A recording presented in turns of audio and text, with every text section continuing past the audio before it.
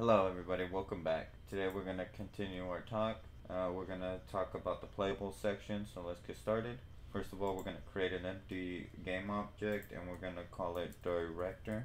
And then we're going to go to the Playables section and we're going to hit Playable Director.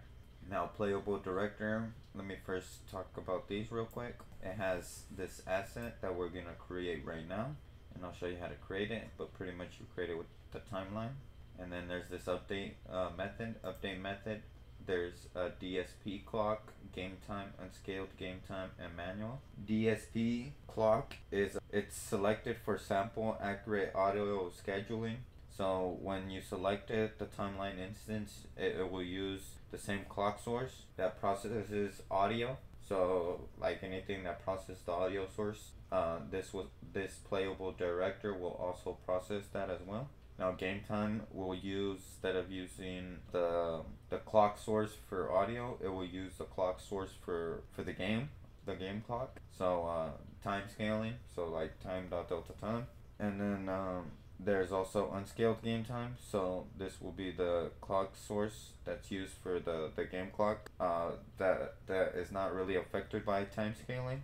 And then there's also manual. So manual, if you want to set it up through script, you could do that as well. Just play on the wake, so if you wanted to play right away, or if you wanted to actually have an initial time. There's a wrap mode, so you could hold it. So hold it at the end, the last frame, hold it there. You can make it loop, so make it play over and over and over. And then there's none. Now there's also this initial time, like I was saying. So if you have this off, you could actually set when you want it to start playing. If you want it to start playing during the first 5 seconds or anything like that. But for now, we're just going to click play on the wake.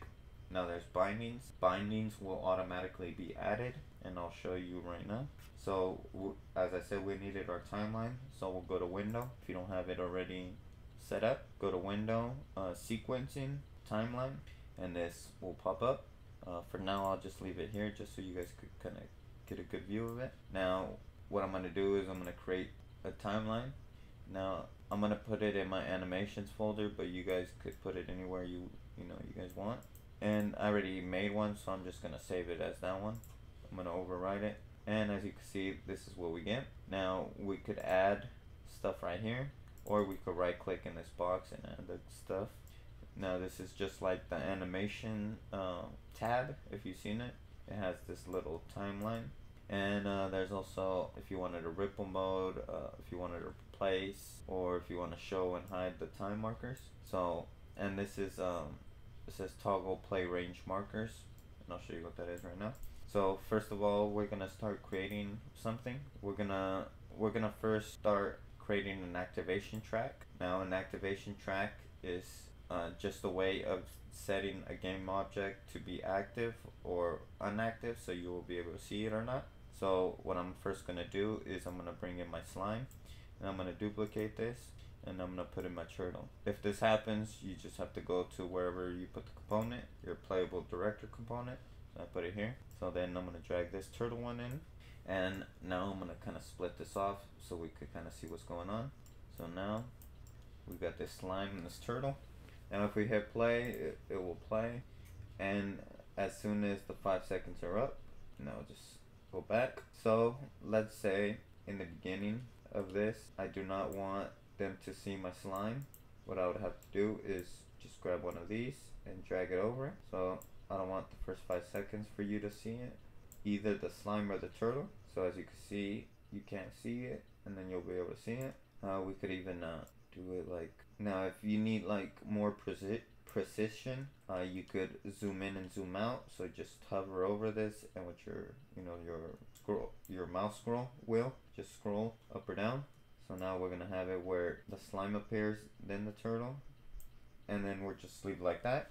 Now we'll right click, and there's track group. Now track group is just a way of you organizing your tracks, I guess you could say, your groups or your little events that are gonna happen. So I'm just gonna name this activation group, and then I'm just gonna drag both of these in, and then as you can see, it has post playback state, if you want to activate it, if you want to inactivate it, if you want to revert. So if we hit play, it's just a way of activating the whole group. If you want to, leave as is, if you want to have it inactive, active. Then what we're gonna do is we're gonna start adding our animation track. So when we click animation track, we could actually bring in one of our characters. So I'm gonna bring in the slime character.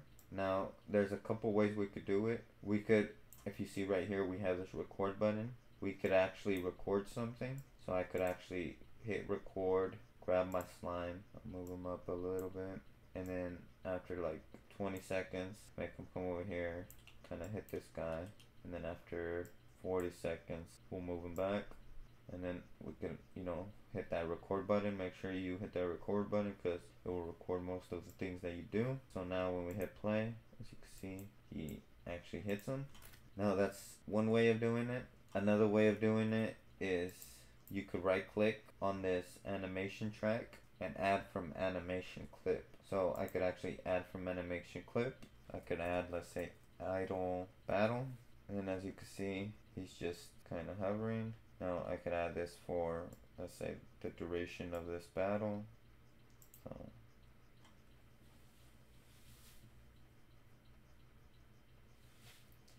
and then I could add multiple ones with the same, let's say, the same person. So we have him idling, and then let's say at 30 seconds we'll have him, well actually let's bring this back.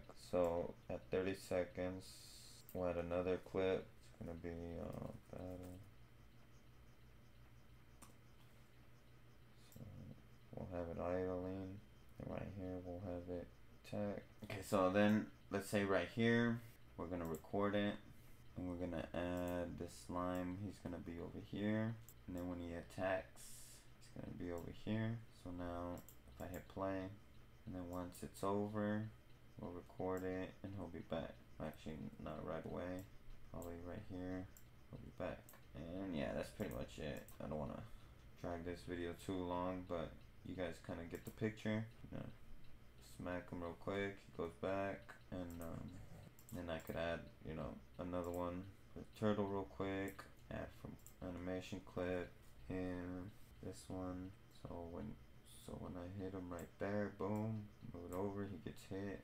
So now if we see it all over again, he goes over, boom, hits him, he goes over, and yeah. Now with this activation group, I could actually select this, and I think I'm gonna make them way shorter. So 3 seconds. Now all these little sections or components or tracks, whatever you want to call them, these are the bindings that we see here. So we could actually select one and remove them here from here. And then I'm gonna add another group. I'm gonna name this animation group, and I'll just drag all these in real quick and keep showing you the rest. So there's audio. For audio, you would have to have an audio source. So I have an audio source right here.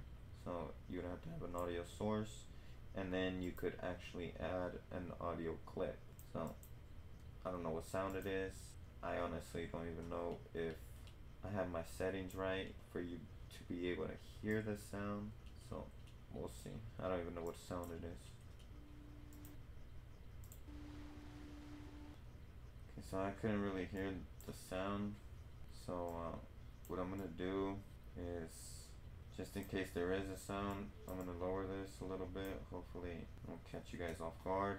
But you could also make a loop, and then if I hit play, hopefully you guys could hear it. I wasn't able to. And then after that, I'm just gonna remove this just in case you can hear it. You don't have to hear it all the time. Every time I play this this timeline clip.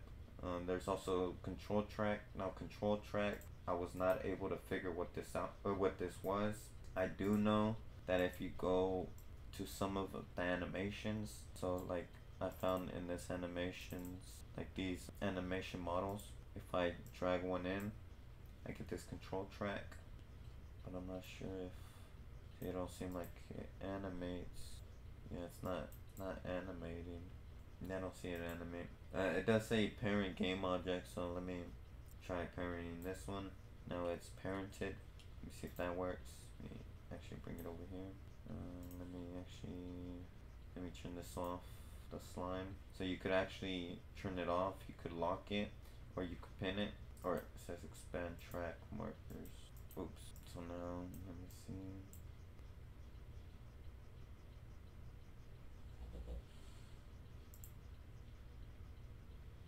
Yeah, so I'm not sure. If you guys know what the control track is, let us know in the comments below. It will be really helpful. Help us all. Also the playable track, because all this is a script and they don't show anything over here, and yeah, there's no real information about it. I know that you could also create playable assets or behaviors. If you, let's say you click playable behavior and we actually click on this, right? Well, we don't click on it, but we could check right here what this script is doing. So if I expand this, we could see right here that there's an on graph start. So I'm guessing that as soon as, you know, this graph starts, there's a stop when it plays, when it pauses, and when it's preparing the frame. It says called each frame while the state is set to play. So this is like an update called when the state of the playable is set to pause. So if it gets paused, when it gets played, so like a start, this is when the owning graph stops playing, so when it's stopped, and then when it starts playing the graph, and not the state of the playable, but the graph itself. And then after that, there's also this asset. Now this asset, it says right here, it is a method that generates a playable based on this asset. So you could actually have create a playable. So you just have to pass a playable graph and a game object. So if you guys know what these are, let us know in the comments below. It'll help us a lot. Help anybody watching these videos and that are wondering what these are. And let's keep going. Now these signals right here you could create. So there's a signal track right here, and it's gonna be asking for a signal. Now a signal, you can't just, you know, drag and drop one of these in. And to create one of these, you would go to create, and then there's signal right here by timeline. But you wouldn't be able just to, you know, drag and drop one of those. So what you would have to do is you would actually have to add a game object that you want to actually have a signal receiver. So what a signal receiver is a pretty much a component. If we add a component and we go to signal receiver, it's right there, and then we can add reactions. So these are the signals that I created right here. So let me rename these to signal made, and then I'm gonna rename this one signal made now. So signal made and signal made now, and then we could see right here there's two, signal made and signal made now. So these are it. Now if we click on them, there's really nothing we could do. So what we're gonna do is we're gonna drag this director in here, since we already have the signal component. And then what we could do is, now with this track, we could actually add a signal emitter, or a signal emitter would pretty much be one of these, or we could just drag this in. So there's where did it get dragged into? Okay, there's one. I don't know where the other one got dragged into, but so there's two now. And what these pretty much are, they're just events. So you can make this emit once, so have a single event. And then there's retroactive. It says this signal, even if playback starts afterwards, it will emit it. So to emit the signal, even if playback starts afterwards, so you could do that. We can have that checked. And then each one is different, as you can see. So after that, we could add reactions. So we're gonna add a reaction for single made now, and we're gonna add another one for single made. And looks like there's another one somewhere, but I don't see it. So now after that, we could add an event just like a button. So let's say my game view, yeah, let's say my water, I'm just gonna set it to be disabled so you can't see it. And then somewhere around here, I'm gonna set my water to be enabled.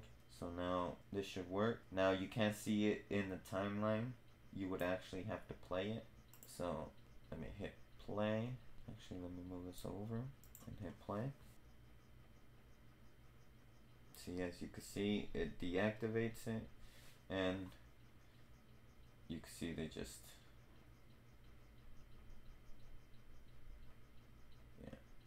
as you can see. Now the reason that they started playing different animations is because if we look at their little animations, I don't know if I talked about it, but they're the RPG Monster Duo PBR Polyart by Dungeon Mason. The supported unit version is 5.6 and higher. It's only 6.4 megabytes. I'll leave it in the links below. It's just these two models, and so these two, what's it called? These two models. Let me just explain it. These two models, they have on their animations where they play different random animations. So that's why we kept seeing different animations. But what I'm gonna do is I'm gonna go to the director, and I'm gonna go to wrap mode, and I'm gonna put loop, so we could see this a little better. So now we can see it disappears, it activates, disappears, it activates, disappears, as intended. So if we go to our timeline, split it up, split this up, make this as big as possible. As you can see right here, it activates, and it deactivates, activates, deactivates. And yeah, that's pretty much it for the Playable Director. As I said, you could add like 5 seconds and then uncheck this, and then after 5 seconds it should start playing instead of right away. So just give it 5 seconds, 1, 2, 3, 4, 5, and it should start playing. There you go. They're hitting each other.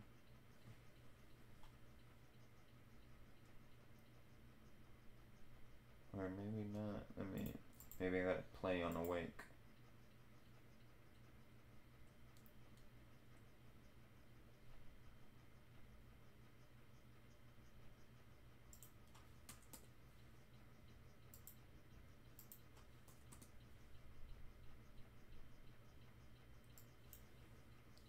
Well, that's weird. Anyways, if you see, it says the time at which the playable will be playing.